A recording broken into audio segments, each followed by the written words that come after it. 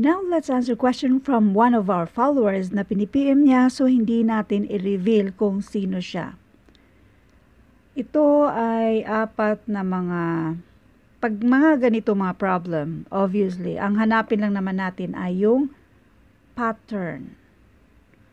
So anyway, para sa mga first time pa sa channel ko, ito yung FB natin.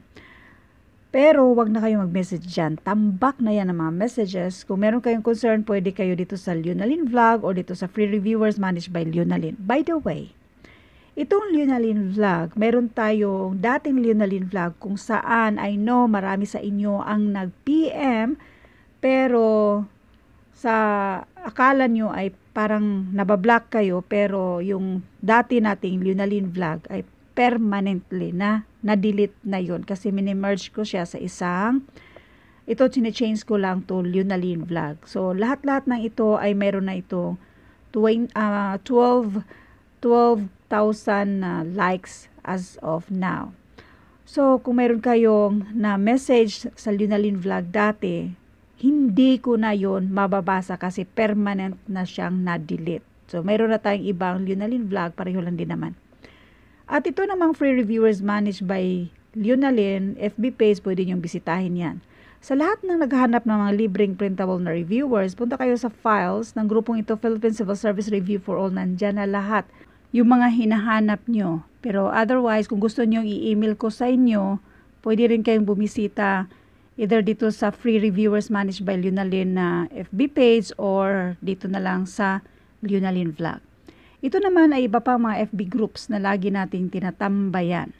Now, una sa lahat, importanteng basahin natin yung instructions, although obvious naman na pattern ang hanapin natin. Pero importanteng basahin lang natin yung instruction. 2 pairs of numbers are given. Ito yung pairs. And another number without pair, itong si 16 na question mark ang next. The first 2 pairs are related in some way. Now, determine how they are related and select the correct answer from the choices that has the same relationship with the number in the third pair. So, dapat ito, kung anong meron dito, dapat itong third pair daw ay nandun yung, same lang daw yung relationship. So, itong si 6, 1 yan siya, at si 14, kung yan ay 5, ano naman kaya si 16? Kunin natin ang difference dito, 14 minus 6. Ang difference ay 8. 5 minus 1, so kunin pa rin natin ang difference dito, and that is 4. 8 divided by 4, and that is 2. So, yung 6 ay 1. 6 plus 2, and that is 8.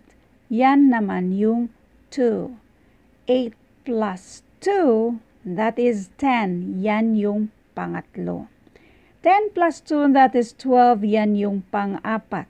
12 plus 2, and that is 14. At yan yung 5. So, ngayon, pansinin nyo ito. Yung 6 at saka, yung 6 ay 1, so ito yun siya. Si 14 naman ay 5, ito naman yan siya. Then next, mag-add ulit tayo ng 2 sa 14 and that is 16. Sa baba naman tayo, 1, 2, 3, 4, 5. Ang next dyan ay 6. So therefore, itong si 16, ang hinahanap natin ditong number ay 6. Next, review the numbers and determine the rule of pattern used, and then select the number from the choices provided, the one that should come next in the series. So therefore, number series ito. Kung pansinin nyo ang nandito versus sa mga choices, ito, bali from 8, naging 31, tapos down to 21, tapos umakyat na naman ng 34, pero sa mga choices, mas mataas sa 34. So, ang nakikita ko lang talaga dito ay meron itong typo error. Yung nabaliktad lang yan ba? 8. pagpalagay na lang nating nabaliktad. Pero kung meron kayong pattern na talagang 31 yan siya, paki-comment na lang. So this is 21, 34. Kasi itong 8, kung i-add natin yung dalawa, that is equal to 21. Next. Ito namang si 13, kung i-add sa 21, that is exactly 34. So, si 21 ay kung i-add naman sa 34, and that is 55. At nandyan yan sa choices. Anong tawag sa pattern na ito? Fibonacci sequence. Yung mag-add up siya ba? Ito, kung i-add mo, yan yung sagot. Tapos kung i-add mo naman ang next, yan naman yung sagot. Tapos i-add mo, yan naman yung sagot. So, Fibonacci sequence. Next, determine the right answer for the mathematical equation below. So, dalawang equation ang given. I-rewrite lang natin. 13 minus yung bali hinahanap natin. Tapos, i-multiply siya dito sa, ano bang ipangalan natin? Letter na lang, letter N. Okay. So, yung diamond natin, let N be that number of that diamond ba? Okay? So, equals, tapos yung question mark natin dito, plus 3, tapos i-multiply pa dito sa N minus 6. Tapos, kung ano man yung value natin na ilalagay dito sa, dito, dapat kung ilagay na natin sa pangalawang equation ay dapat magiging equal yung value niya natin dito. So, umpisahan na natin para maintindihan nyo yung mga sinasabi ko. Ang gagawin natin para mag-solve dito ay doon tayo sa mga choices. Unahin natin si 11. So, ito ay 11. Halimbawa, ito naman siya ay 11 kung ilan ba yung value ni n dito. 13 minus 11, this is 2. 2 times n, 2n. 11 plus 3, this is 14. Tapos, yung 14 na yan ay i-multiply natin dito sa n minus 6. So, 14n. 14 times negative 6, this is negative 84. Tapos, ipagsama natin yung mga like terms. I-keep natin si 14n dito, since mas malaki siya sa 2n. At ito namang negative 84, dito tayo sa kabila, so magiging positive 84 siya. Itong 2n na yan, kung i-transfer, pang minus na siya sa 14n natin. So, this is minus 2n. 14n minus 2n, this is 12n. So, ngayon, para makuha natin yung value ni n, itong 12, since pang-multiply siya, pang-divide na siya sa 84. 84 divided by 12, and this is exactly 7. So, ang value ni n dito ay 7. Yung 7 na yan, yan yung value ni diamond, di ba? Let n be that value of our diamond. So, ngayon, ang nasa choices na pinili muna natin ay yung 11. So, lagyan natin ng 11. 11 times 2, and that is 22. Plus 1, 23 yan siya, at hindi siya 11. So, therefore, hindi yung 11 na yan. Next, dito tayo sa 6. So, again, ulitin natin.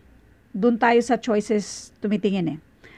So, dito tayo sa 6. Dito naman ay 6. So, 13 minus 6, and that is 7. So, 7n ito. Then, this is 9. So, i-multiply natin dito sa dalawa, 9n. 9 times negative 6, this is negative 54. And then, i-keep pa rin natin si 9n dito. Itong si negative 54, i-transfer natin sa kabila. So, magiging positive niyan siya. Itong 7n, i-transfer natin. So, magiging minus 7n. 9n minus 7n, this is 2n. Then, since pang-multiply si 2 dyan para ma-isolate natin si n, itong 2, pang-divide na ngayon siya sa 54. 54 divided by 2, and that is 27. So, ang value daw ditong, itong diamond natin ay 27. So, ngayon, doon tayo sa 6, kasi yan yung nilagay natin dyan. So, 6 times 2, this is 12, plus 1, that is 13. Hindi sila equal. Next, doon tayo sa 2. So, yung 2 naman ang gamitin natin dito. Wait, erase muna natin ito. So, lagyan natin ng 2. Madali lang yan kasi maliit lang mga numbers dito. So, this is 2. 13 minus 2, 11. So, this is 11n. So, 2 plus 3 and that is 5. At yung 5 na yan, i-multiply natin sa dalawa. So, we have 5n. 5 times negative 6, negative 30. Next, ipagsama mga like terms. So, ito yung i-keep natin kasi si 11n ay mas malaki pa sa 5n. So, we have minus 5n. So, we have negative 30. This is 6n.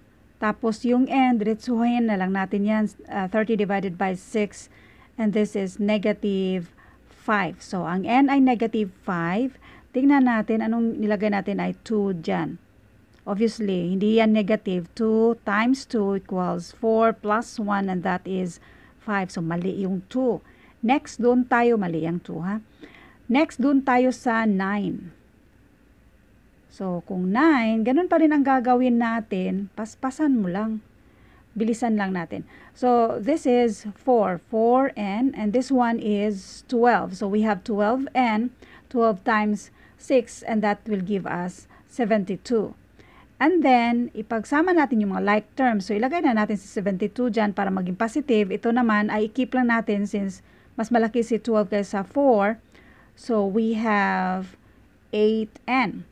So, alam na natin na kapag pang-multiply si 8, pang-divide siya dito sa 72. 72 divided by 8 and that will give us 9. So, itong diamond na yan ay 9. Ano ang nilagay natin dyan? 9 times 2, obviously, hindi siya equal. Hindi na natin yan ipagpatuloy kasi obvious naman na hindi siya equal. So, doon na tayo sa number 7. Parang naalkansi tayo doon ba? 7. Kasi tinignan natin yan lahat. So, anyway, 13 minus 7, and this is 6. So, 6n. And this one is 10. Pwede naman siguro hindi natin yan i-solve. Obvious naman na 7, pero tingnan natin. So, 10n, tapos 10 times negative 6, negative 60. Then, si negative 60, para maging positive, lagay natin sa kabila. Tapos, mas malaki itong 10 kay ni 6. So, i-keep lang natin yung magsama tayo ng mga like terms ba. 10n minus 6n and this is 4n. So, since si 4 pang multiply sa n, pang divide na siya dito sa 60. So, 60 divided by 4 and that is exactly 15. So, tingnan natin kung 15 ba yan siya. Anong nilagay natin? Yung 7. So, 7 times 2 and that is 14 plus 1, that is exactly 15. So, therefore, ang sagot na 7 ay tama. So, ang sagot dito sa, nasaan na ba tayo, itong ganitong problem na ito ay itong 7 ang sagot niya. Next. So, again, 2 pairs of numbers are given and another number without a pair. So, parang obvious na yung pattern dito. Ganito na lang pagsulat natin, yung 5 naging 40, yung 7 naging 56. Ano kaya yung 2 dito? Ito kasing 40, pwede siya ma-perfectly ma-divide ng 5. Si 56 ay ma-perfectly ma-divide ng 5. Kung i-divide natin yan pareho silang 8. In other words, 5 times 8 equals 40. Wait, delete natin yung nasa gitna. So, 5 times 8 equals 40. 7 times 8 equals 56. So, therefore, itong 2, i-multiply natin ng 8 para makuha natin yung hinahanap natin, which is 16. So, yan na yung, asan yung 16 dito? Wala palang 16. Mayroon pala 16. Thank you for watching at ito naman yung abangan nyo sa next na video. Balikan naman natin itong mga percentage na ito, pero itong 6 to 10 as in meron na tayong ganyan na upload na natin yan. So, ang sagutan na lang natin itong 1 to 5 at lahat na mga problem solving na ito. Thank you and God bless.